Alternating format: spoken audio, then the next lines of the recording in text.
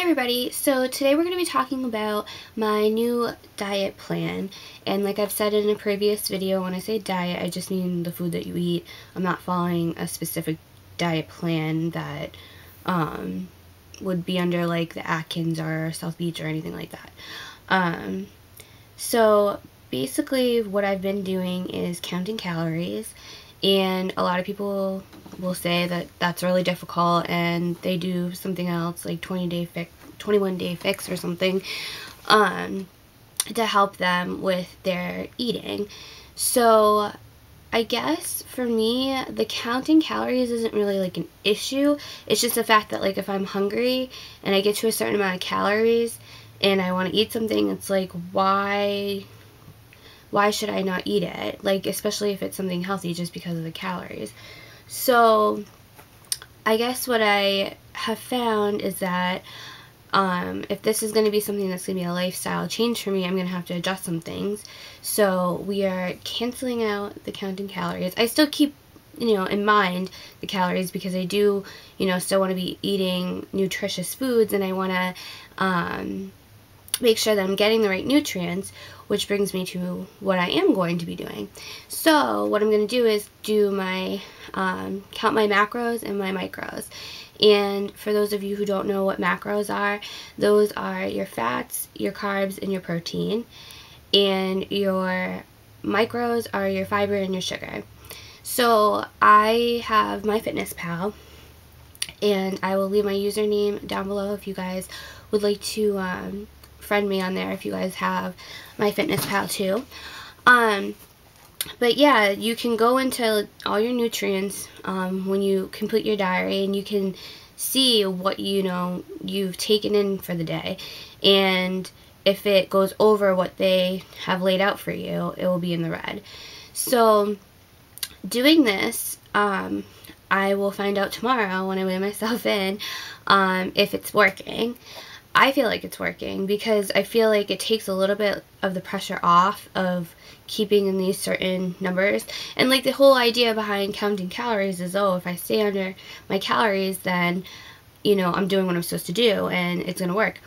But really, you need to be paying attention to the nutrients that you're giving your body, because the calories, yes, they do have some sort of significance, but you could eat bad things and still stay under your calories. Whereas if you're focusing on the nutrients in the food, your number is going to be different, and striving for a lot of whatever on a day. I know people do like high carb days and stuff. I personally don't do that, but I might, who knows.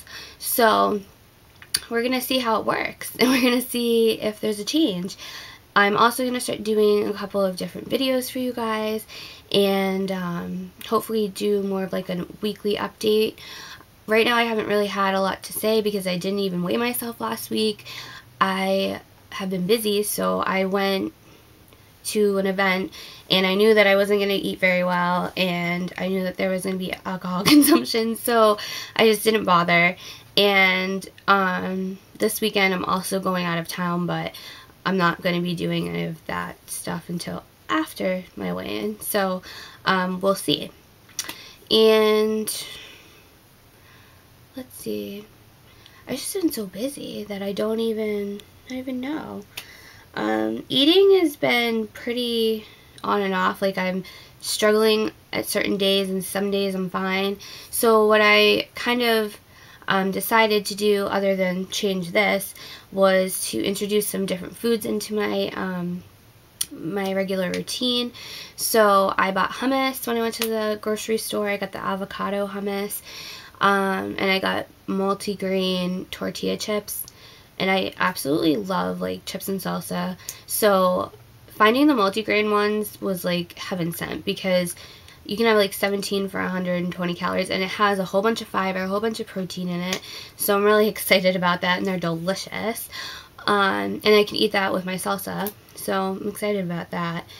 And the hummus I tried with the chips, and I tried with carrots.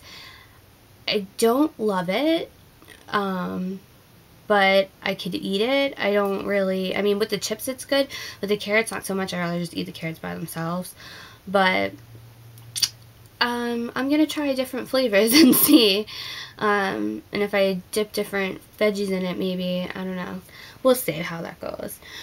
But I also got multigrain bagels. Oh my goodness. So I was really nervous about this. I was like, maybe I should get the wheat ones. I don't know how I'm going to feel about multigrain. No. Multigrain is where it's at. It is so good. And, like, I love the crunchiness of, like, the nuts and stuff that are in it. And I love just, I don't know, it tastes way better than a plain bagel. It's so much moist, more moist. And I don't know, I really, really like it. And it's way less calories, too, so that's good. I was getting a little tired of oatmeal.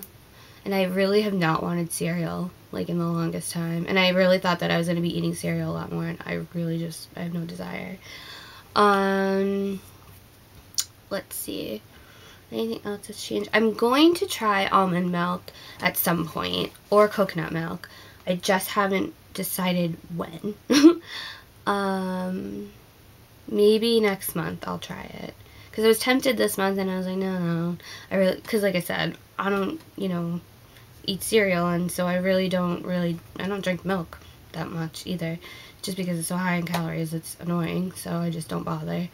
There is one other thing that I'm going to start doing, but I'm going to talk about it in a different video, because I'm going to get in depth with what I'm doing, but it involves water and limes.